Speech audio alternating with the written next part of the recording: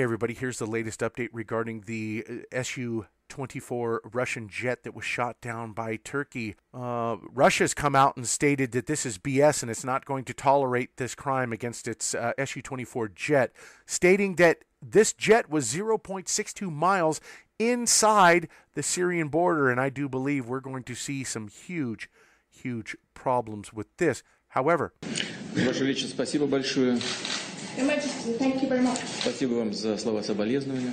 Thank you for the words of condolences expressed to you. В том числе в связи с крушением нашего военного самолета сегодня.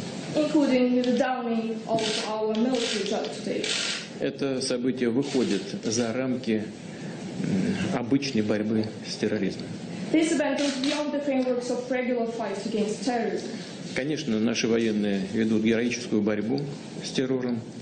ባለፈው ማክሰኞም የወታደራዊ ግዴታቸው የነበረው የአክራሪው እስላማዊ መንግስት አይ.ሲ. ይዞታል ለመደብደብ በሶሪያና በቱርክ የጋራ ድንበር ላይ የተሰማሩት የሩሲያ ኤስዩ 24 ተዋጊ ጀቶች መካከል አንዱ አውሮፕላን በቱርክ ግዛት ውስጥ ለ17 ሰኮንዶች ዘልቆ ገብቷል በሚል ወቀሳም በቱርክ የጸረ አየር ኃይል ምድብተኞች በተተኮሰበት ተምዘግዛግ ሚሳኤል ተመቶ እንደ ጧፍ እየነደደ ከመሬት ሲከሰከስ የሚያሳየው ያልተለመደ ምስል በመላው ዓለም መሰራጨቱን ተከትሎም በሩሲያና በቱርክ መካከል ያልተጠበቀ ዲፕሎማሲያዊና ወታደራዊ ፍጥጫ ገኗል። የዛሬው ሳምንታዊ ዳሳችንን በዚህ ዓለም አቀፋዊ ጉዳይ ያውጠነጥናል። መልካም ቆይታ።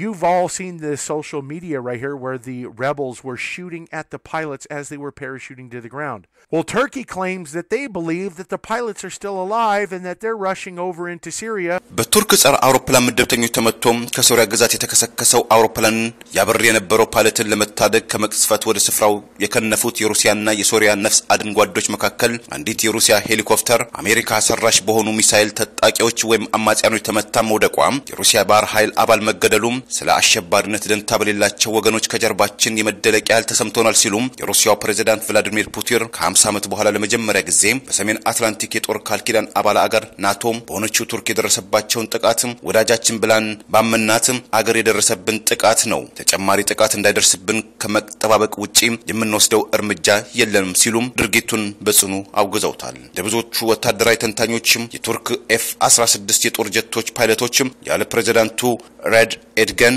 ትዕዛዝ ሚሳኤሎችን ለማስወንጨፍ ብዙም አይከብዳቸውም የሚል እምነት ያላቸው ሲሆን የቱርክ አውቶክራቶች ለምን ይህን መሰል እርምጃ በሩሲያ ላይ በአሁኑ ሰዓት ለመውሰድ ገፋፋቸው? ፕሬዝዳንቱስ ቢሆኑ ይህን መሰሉን ጥቃት በሞስኮ ላይ ለመውሰድ ለምን ፈለጉ የሚሉ ጥያቄዎች መነሳታቸው የግድ ይላል። ላሹም ፕሬዝዳንት ኤርጋን ከአክራሪው አይኤስ ይበልጥም የሩሲያ በሶሪያ መሬት ላይ ሰሞኑን ገኖ መታየት እንቅልፍ የነሳቸው ይመስላል። ለሶሪያው ፕሬዝዳንት ባሽር አልአሳድ የጉሮሮ አጥንት በመሆን ጸረ አሳድ አማጽያኖችን በግላጭ የሚረዱት ፕሬዝዳንት ኤርጋን የአሳድን አገዛዝ የሚፈታተኑ የቱርክ አማጽያኖችን ከሩሲያ የሚደርስባቸውን የአየር ላይ ጥቃትን ብዙም የደገፉት አይመስልም።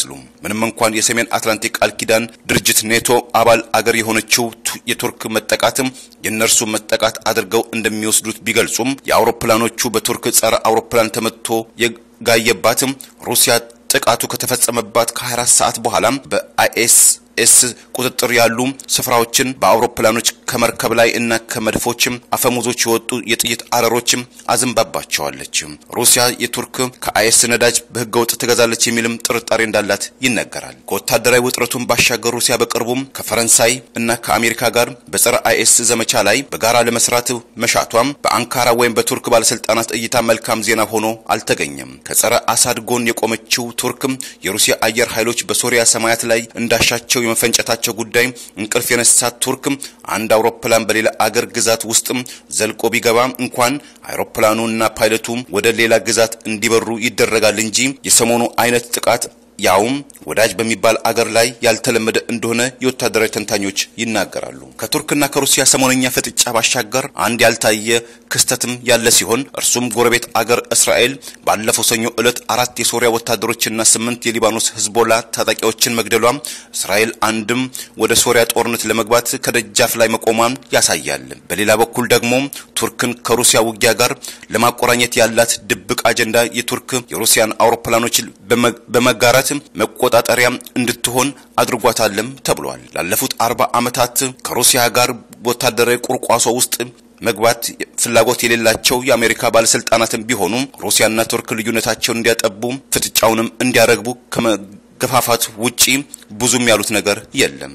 ጥቃት ከደረሰባት አውሮፕላን በፓራሹት በመስፈንጠር ከሞት የተረፈው የሩሲያው ፓይለትም አንካራ ወይም ቱርክ ከአንዴም 10 ጊዜ የማስጠንቀቂያ ትዕዛዝ ብንሰጠውም አሻፈረኝ በማለቱ ልንመታው ተገደናል ማለቷን ለቀረበለት ጥያቄ ከቱርክ አየር ኃይልም የቃላትም ሆነ የምልክት ማስጠንቀቂያ አልነበረም ሲል ተናግሯል። ሩሲያ ከቱርክ በኩል ኦፊሴላዊ ይቅርታ የጠየቀ ሲሆን የቱርኩ ፕሬዝዳንት ድንበር የጣሰ እንጂ ድንበሩ የተጣሰበት ወገን ይቅርታ ሲጠይቅ ተሰምቶም ታይቶም አይታወቅም በማለትም የፑቲንን ጥሪ ውድቅ አድርገውታል። በሞስኮ የሚገኘው የቱርክ ኤምባሲም ሮብ ዕለትም ቁጣቸው በገነፈሉ የሞስኮ ነዋሪዎች የተቃውሞ ሰልፍ የተጨናነቀ ሲሆን ሩሲያ ከቱርክ ጋር የነበራትን የቱሪዝም የንግድ እና የመረጃ ልውውጥ ግንኙነቷንም አቋርጣለች። ቱሪስቶቿም ወደ ቱርክ እንዳይጓዙ ሞስኮ አስጠንቅቃለች።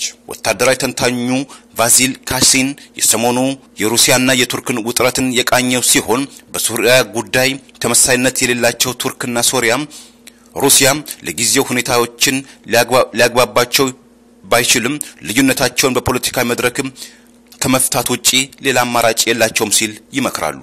ሌሎችም ወገኖች በበኩላቸው ሁለቱ በጭራሽ ሊስማሙ አሊያም እርቀ ሰላም ለማውረድ የማይችሉ የስልጣን ጠመኛ የሆኑ ታላላቅ መሪዎች ቭላዲሚር ፑቲንና ኤርጋርድ ፍጥጫ ነው ሲሉም ፍጥጫውን በናቶና በሩሲያ መካከል የተባበረው ወታደራዊ ጡንቻ ማሳያ ውጤት እንደሆነም የሚናገሩ ጥቂቶች አይደሉም።